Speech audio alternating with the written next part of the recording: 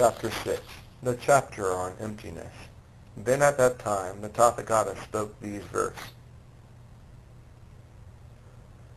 In numerous other inconceivable sutras I have expounded emptiness phenomena in detail. Hence here, in this Supreme Sutra, empty phenomena I will just briefly explain. As beings of slight intelligence, ignorant or incapable of knowing all things. Hence, there is Supreme Sublime Sutra.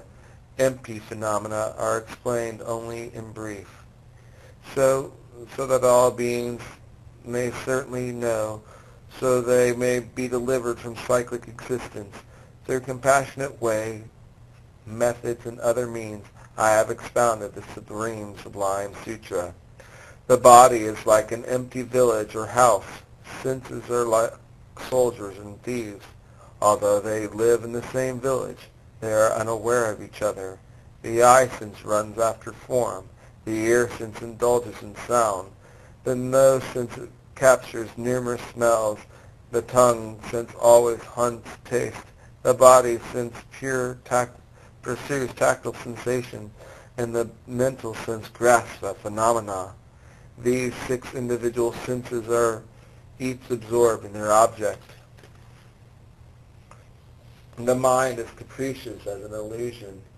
Its 6 senses thoroughly engrossed, like a man who runs in an empty village and resides there among soldiers and thieves.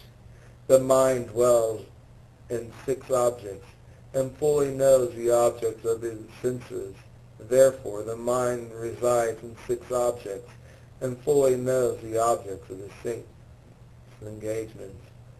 Forms, sounds, and likewise smells, taste, tactile, and phenomena, the mind in motion like a bird in flight, and all 6 enter the sense faculties, and whatever sense it abides, it lends that sense its knowing nature. The body, like a machine, is an empty village, is without motion and completely without action. Lacking core essence, it arises from conditions. Arising from concepts, it lacks inherent nature. Earth, water, fire, and wind, abiding separately in different parts, like deadly snakes in the same den, are ever in conflict with each other. Of these 4 snakes of elements, 2 move upward and 2 move down, moving by twos in directions and subdirections. These snakes of elements will surely perish. The earth snake and water snake perish down below. The fire snake and wind snake descend to the space above.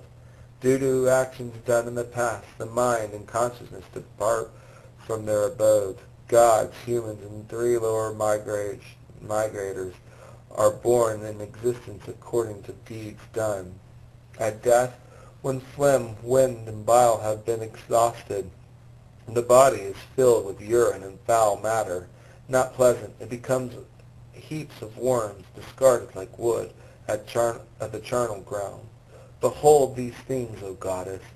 Here beings, persons, and likewise phenomena are empty. Due to ignorance they arise. These great elements have no great origination, originating from the unoriginated.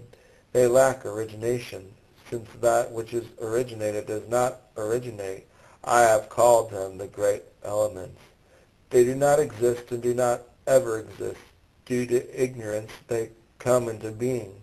Ignorance itself does not exist. Thus I have called it ignorance.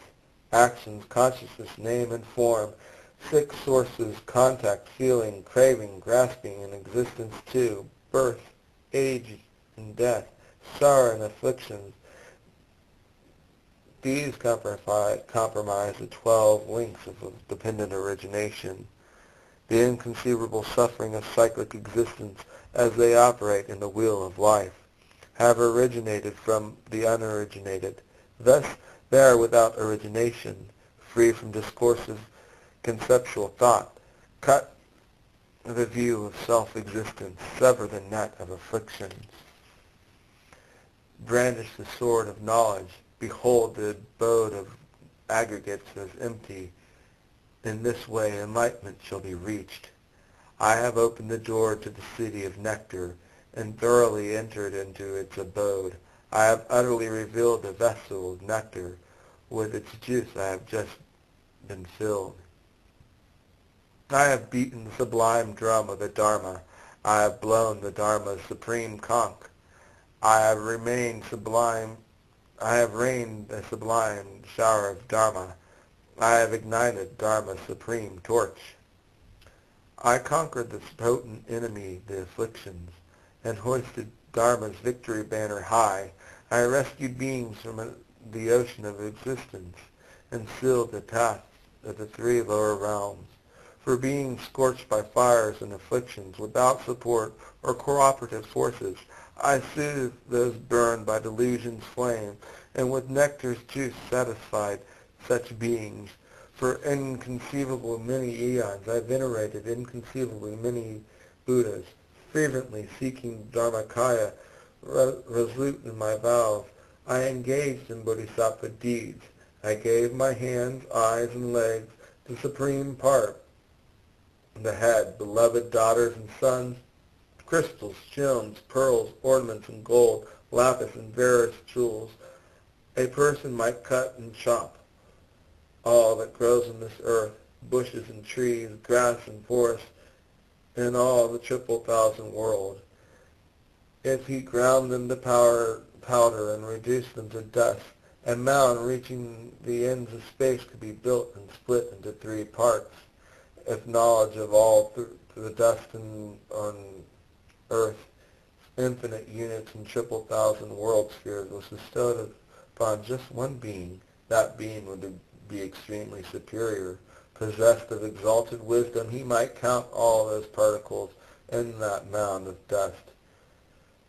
But the extent of the conqueror's knowledge cannot be known. Even the countless tens of millions of eons of the vitality of just a single moment of the conqueror's omniscient wisdom cannot be measured or gauged. This ends the 6th chapter, the chapter on the emptiness of from the King of Glory Sutra, the Sublime Golden Light.